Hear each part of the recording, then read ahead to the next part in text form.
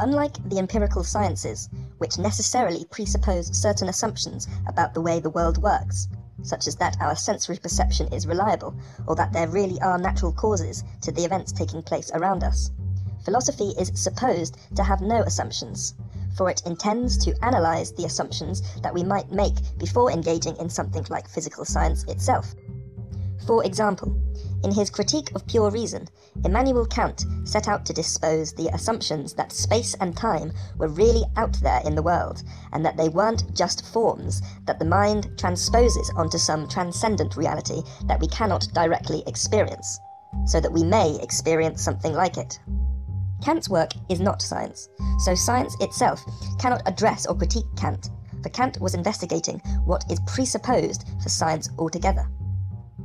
When it comes to philosophy, however, we take the position that our endeavours are purely rational, that there are no pre-philosophical assumptions that are presupposed for any philosophy to be possible. However, this assumption, while very common, is false. There are such pre-philosophical assumptions, and we call these the laws of thought. These laws are considered to be the fundamental axiomatic rules upon which all rational discourse is based, and they are taken to be the laws that underlie the thoughts of all conscious beings. They are called laws because they apply without exception to any and all subject matters. They are the objects of logic itself. There are 3 such laws, and they are the law of identity, the law of contradiction, and the law of excluded middle. The law of identity states whatever is. For any proposition A equals A. The law of non-contradiction states nothing can both be and not be.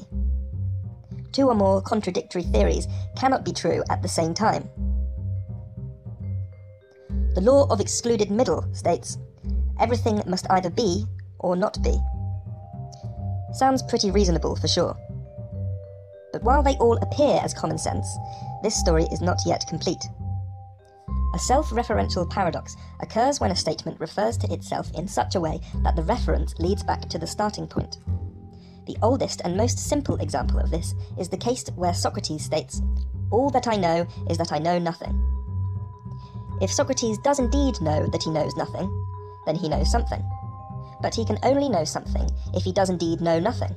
Therefore, Socrates does and does not know nothing. The most complete modern formulation of this paradox is Russell's paradox, discovered by Bertrand Russell in 1901.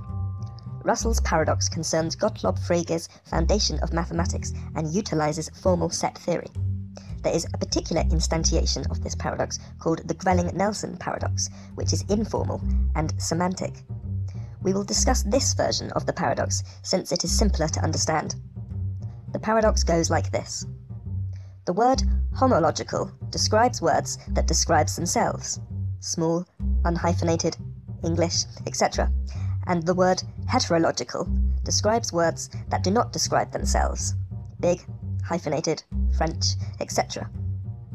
As we've discussed, the law of excluded middle, that everything must either be or not be, necessitates that each and every word either describe itself or not describe itself. The paradox occurs when we attempt to categorize the word heterological. If we assert that this word is homological, that is, it describes itself, then we are led to the conclusion that it is heterological, which is a contradiction.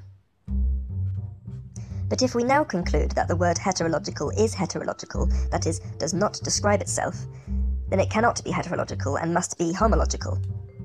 Either way, we are led to a contradiction, and must conclude that the word heterological neither describes nor does not describe itself.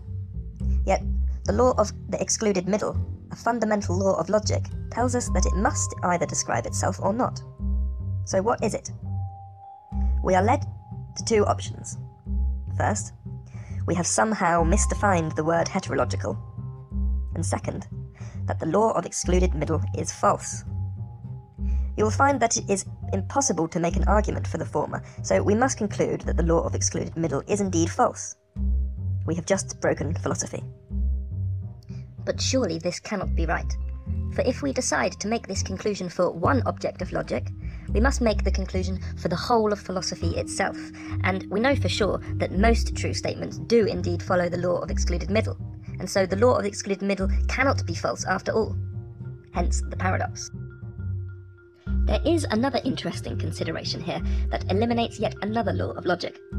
This arises when we attempt to categorize the word homological. If we assert that this word is homological, that it describes itself, then it describes itself. Great. But if we then asserted that the word homological is heterological, that it does not describe itself, then it does not describe itself. It seems we are able to categorize the word homological as both homological and heterological without contradiction.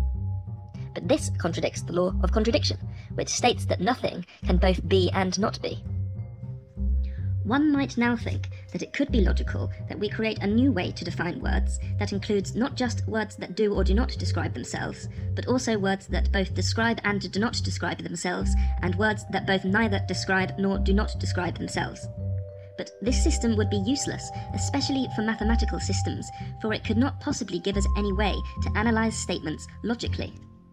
But perhaps we could propose that there might be some higher system which describes things that are beyond the purview of logical thinking altogether, some paralogic that is completely separate to formal logic, and which describes logical thought itself, but not the contents of logical thought, mathematics and semantics.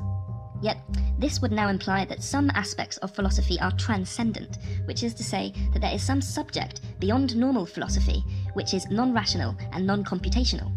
This could pose a problem for traditional theories of the natural world.